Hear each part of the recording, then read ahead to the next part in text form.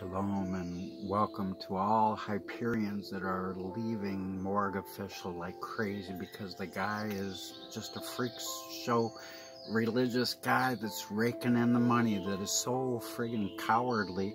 He will not answer a call for a debate on how to bring unity in the world, and that is the platform that he supposedly started his channel with. So he's proving himself to be nothing but a hypocrite out there. He's got a million dupes out there, stupids, following a guy who can lead them nowhere except a brick wall. And so in this hour, I am a Hyperion with a way to get us to the promised land, if people will but open their hearts and their minds to truest truth, that Adam and Eve, if they were ever real, never had no belly button. How could they have? But semantics, it doesn't matter what you do or do not believe, lest any man boast. What matters is that we keep our heart alive with love for each other. If we cannot love each other whom we can see, even if there is or was not another God or gods out there, we could not love him. If we cannot love those whom we can see, we could never love a God that we cannot. And so may all the earth now stand tall, because the dove's wishes have now come. So may the earth and all that's in it, that's all within the world, to recognize the righteous judgments of love that shall now be coming forth from our Most High God. And judgment begins with the house of God, because Christianity has always had a false God. Desolate heritages have we, Isaiah 49:8. Why? Because early Christians stole the Hebrew books, then they said we are Israel and all the prophecies for us. They've been standing on a covenant that God never gave until the latter days. It says so in Jeremiah 31:1. And they switched identities. First they stole the Hebrew books, then they said we are Israel and all the prophecies for us. But if you Google salvation and Israel, you'll see that they are saved forever according to the Word of God. And the identities being switched just created more distortional understandings. For the truest truth, no one gets saved. We are saved unless we commit unforgivable sin of blasphemy of the Holy Spirit, to let Christ in us die right out, which is to kick him out of us, because he is our love, lest any man boast. It is not of our own self. So it is time that I would hope with all of my heart that the reddest blood moon never becomes a mere crescent of falseness in the Lord's presence. And the Lord God, he is the presence of utter gospel truth. And his face is now shining the fullness of his love as his Son of mercy, aglow with adoration for all men, comes forth to pour out his Spirit upon everyone as a floodgate out of heaven. And say not to that flood of love to stop in the middle of your dried up valley, where your roots of your dead trees shall be ripped up from the root.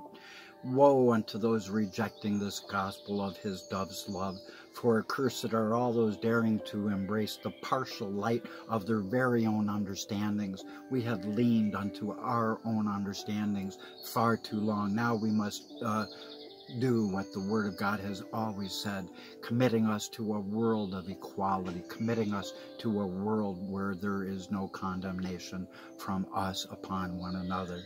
And so it's time to welcome the fullness of love's greatest presence. There is no greater light than our Lord God, who is the shining star of stars, the truest star of Bethlehem. And I am the messenger from the north of Isaiah 41, if Canada counts. I'm sure it's not Russia. One thing for sure, our Lord of always, his countenance is like a collapsing star, all ablaze unto all those standing not in the darkness of their very own lack of knowledge, that embraced like their most favorite pillow. So let damnation now be sent across all lands from that Father of lights and his light of lights unto all embracing ignorance as their God. For there has never been any darker gross darkness than the ignorance of his love alone. And in this hour of Daniel 12 and Revelation 12's removal of Satan, Beelzebub, Mephistopheles, the devil. He alone used to be the brain-dead father of all stupidity, but now all people embracing obsolete religion, unloving religion, they will be the new stupids operating in stupidness quite well. And know that blessed are all those continuing to be true unto themselves, and unto all those who would never imagine even trying to lie unto God. Let him be true, and all men liars. And know in this hour that if you understand that, you could never be deceived. And so, nor could any such truth lead souls to places where they can forget the most amazing way that the brightness of our reigning Lord of always is, and he lights up the darkness so that we can feel the most pleasant, tranquil, serene bliss of his blissfulness, and that is only felt through his love alone. And so the Lord wants his own to hear him well now, and accordingly, with a very real divine smile, the Lord looks to Morg Official and says unto him, "Tinkle, tinkle, McTrodden," as it was written in the book of Daniel, "Your days are numbered, Morg. You have been dethroned by the Spirit of love," says the Spirit of prophecy unto that guy who shall be yesterday's news. And with a real divine smile, the Lord is saying to all modern man that we should know such peaceful love of his with our minds, while desiring his greatest loving peace with our hearts, as we fulfill such hope manifested in the disciplines of our bodies. And most fortunate are all those of such loving faith, whose endless love will serve us all as a guide unto serenity's most tranquil tranquility, so that the peace within our minds might teach us to soar far above the highest realms of the Lord's most lofty angels, so that we can mount up on eagle's wings by the most regal eagle of the eons, as the dove of love transforms. And so in this hour, it's time to have a gathering of loving souls.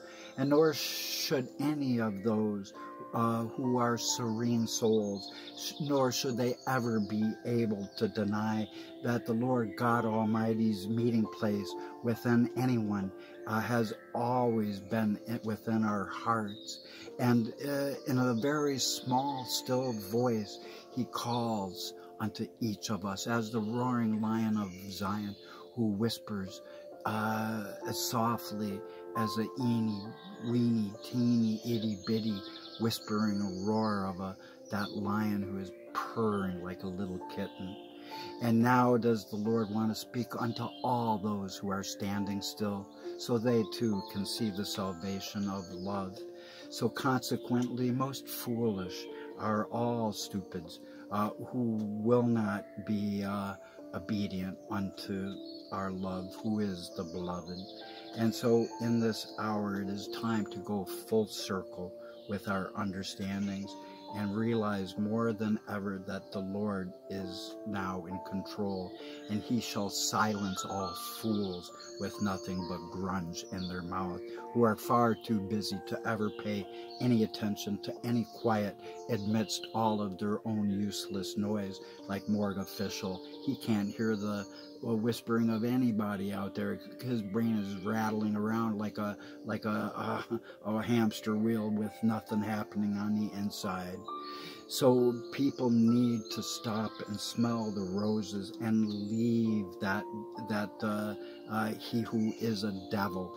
Jesus called Peter a devil, and I can call you a devil, Morg. You are a devil, and you are as your father Lucifer, who has been removed for 1,000 years in accordance with Daniel 12:1. And so in this hour, it is time that the world know that I was called to serve our Lord from the time that I was but a child. And the Lord has done wondrous works within my heart. I should have died many, many years ago. When I was 16 actually, I was sniffing glue and I passed right out. I would have died right then, but the Lord gave my sister a vision. And so it came to pass in a moment of stillness that the Lord God Almighty spoke and directed my mouth by His word, and He opened up my heart by His brightest light of glory.